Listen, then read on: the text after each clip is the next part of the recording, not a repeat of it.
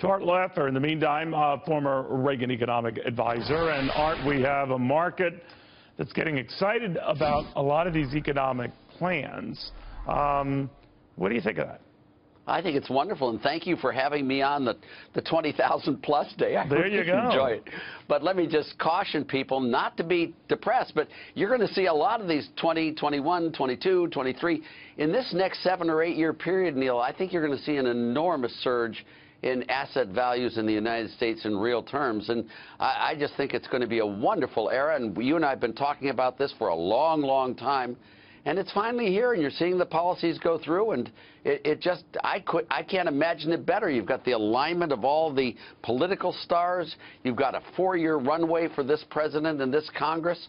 And you've got the states, you've got the governors, you've got the legislatures. Soon you're going to have the Supreme Court, the Fed. You know, it is a perfectly tuned thing, and the bar is so very, very low for Trump. Not only low economically, but low politically. I thought we had a great deal in 1981. This guy has even a lower bar, which means that almost anything he does will be right and will create prosperity. So I am very excited about the next 8 years. Now, let me ask you a little bit about that, because I always feel, maybe just covering all of this, when the market is selling off aggressively, to look at the half-full glass, and when the market's running up a great deal, maybe to look at the half-empty part. Exactly. It's fair and balanced, as you know. So here's the concern that some have, that unlike the Reagan example, for example, we have much higher deficits and debt, and secondly, we have a Federal Reserve that doesn't see eye to eye, certainly with this administration. Now, Paul Volcker was just cracking the back of inflation at the time Ronald Reagan came into office, and it was a little more than a year before the impact of that registered. Do you worry about a Federal Reserve that could race ahead, raise interest rates in this environment, mainly because of good things, not bad things? As things pick up, rates go up. But that could be the fly in the ointment. I don't think it'll be the fly in the ointment. I think what we need to have is higher rates. I mean, if you're going to have a boom that's going to last any length of time, you need to have a TIPS yield somewhere in the 2.5% to 4.5% range.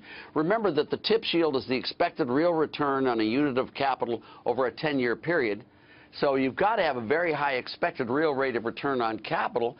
If you get that 2.5% to 4.5% TIPS yield plus a 2% inflation premium, you're going to have the 10-year bond at 4.5% to 6.5% within 18 months.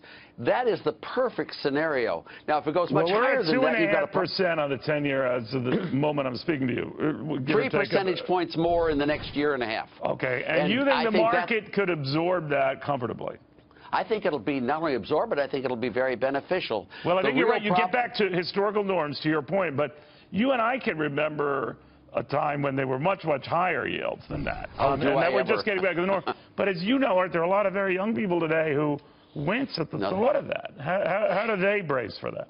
Well, I don't know how they do. I mean, experience is a wonderful thing. It lets you recognize a mistake when you make it again. But in all truth, we had way too high inflation, way too high interest rates. We brought it down to the right level. These people have way too low interest rates, which has discouraged capital from going into the housing market, into the investment market. And with those rates coming in and making it far more attractive, bringing it back to a normal market where demand equals supply is what we need to have. It's what we did in the 80s. But coming down from way too high, and what I think we need now is bringing up from way too low. And once we get to that nice middle range, I think this economy just chugs along for a long period of time.